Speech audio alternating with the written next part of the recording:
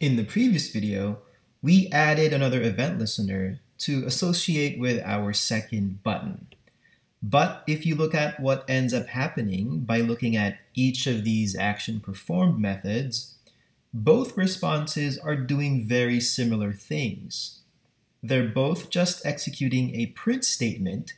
It just so happens that they're printing different strings.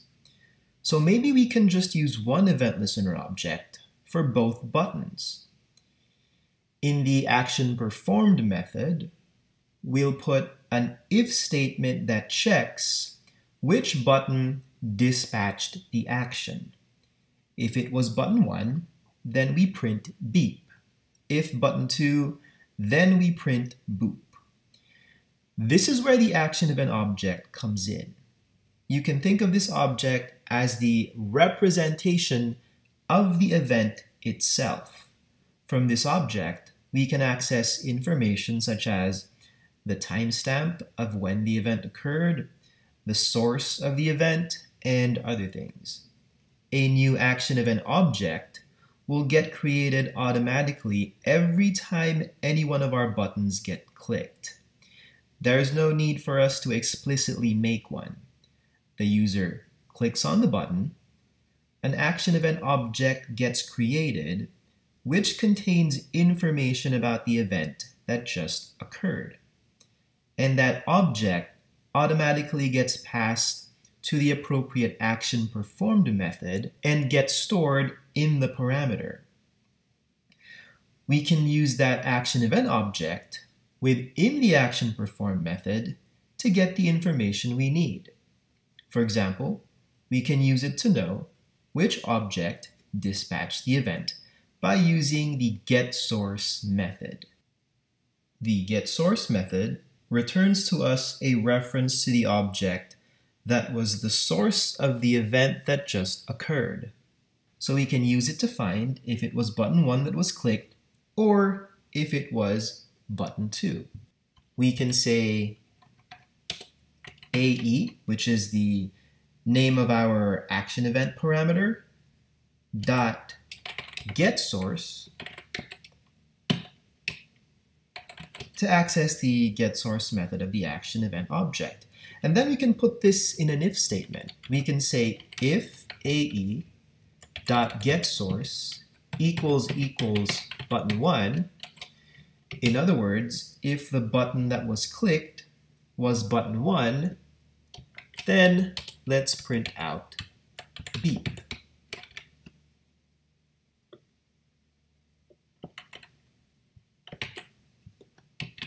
Else, if AE.getSource is equal to button 2, then let's print boop instead. If you want to store the source inside a variable, you can declare a variable of type object. For example, you can say object O is equal to AE.getSource. And then inside the if statements, you would just use O instead.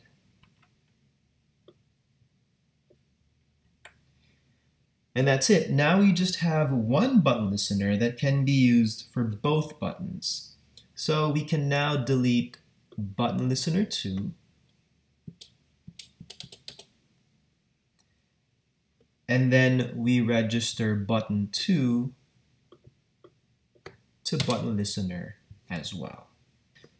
So here we see that one event listener object can be registered to more than one event source.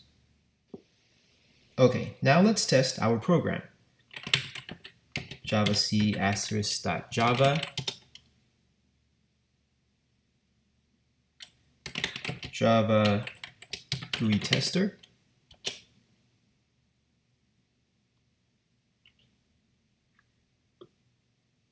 And here is our GUI. Let's review the code first before we proceed with the test. we now have just one ActionListener object, and both our buttons are registered to that one ActionListener object.